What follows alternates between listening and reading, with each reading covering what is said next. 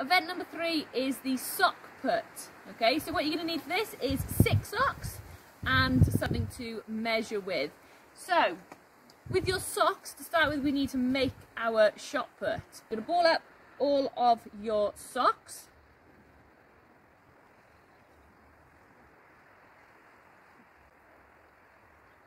The next thing, it would be much easier if you had yourself an assistant or somebody to help you. So I've pulled in my dad. So if he can come and grab the tape measure, please. Thank you.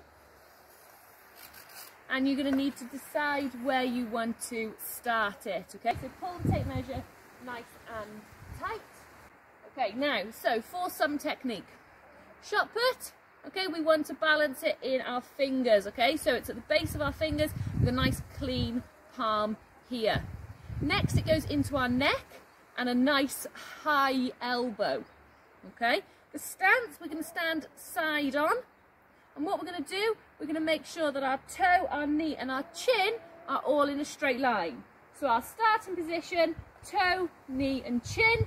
We're going to start nice and low and then we're going to push the shot put nice and high in the air and see how far we can go. So what we're looking for is toe, knee and chin to start, from low to high, and then the last thing, your arm is last but fast. So you want it nice and quick, okay? Keep that elbow nice and high. So let's see how far I can get.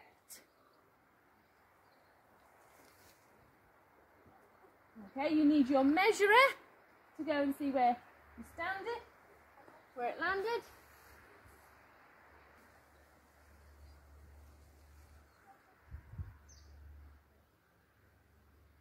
Okay, 13 meters 40. Okay, what can you do?